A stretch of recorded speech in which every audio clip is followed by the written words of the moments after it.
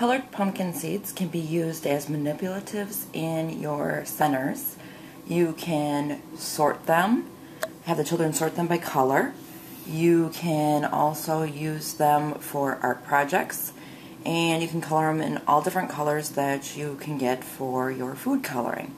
So if you'd like to keep watching, I will show you exactly how to do it. For this project, you're going to need white vinegar, you're going to need food coloring, an assortment of small containers for dyeing your pumpkin seeds.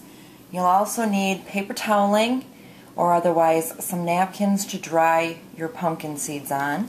Pour some white vinegar into your container, and however many colors you want or however many containers you need to fill.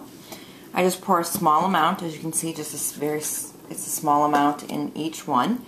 And then for your coloring choices, you can put in any food coloring that you wish. So you just go ahead and put in the amount that you want in your first one, the amount that you want in your second one, and then you're going to go ahead and you're going to mix them up.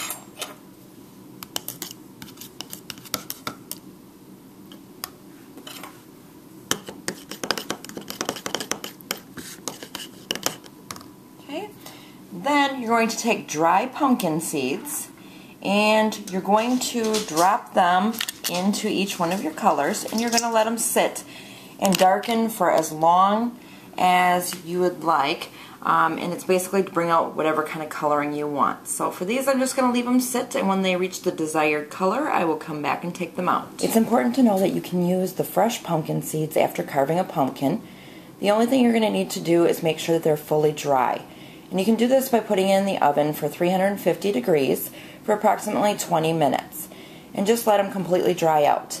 If you do not let them dry out, you will end up with a coating, and I don't know if you can see this or not, but the skin that's left on if you don't fully dry them will just peel off of your pumpkin seed, unlike your ones that are fully dry that will absorb the color easily. After you have all of them dyed, you can go ahead and stick them on your paper toweling and let them dry.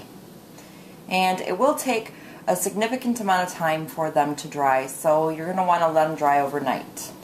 And that's really all there is to making them. Now all you need to do is store them in an airtight container, and they should stay good for years to come. So thank you for watching, and please subscribe.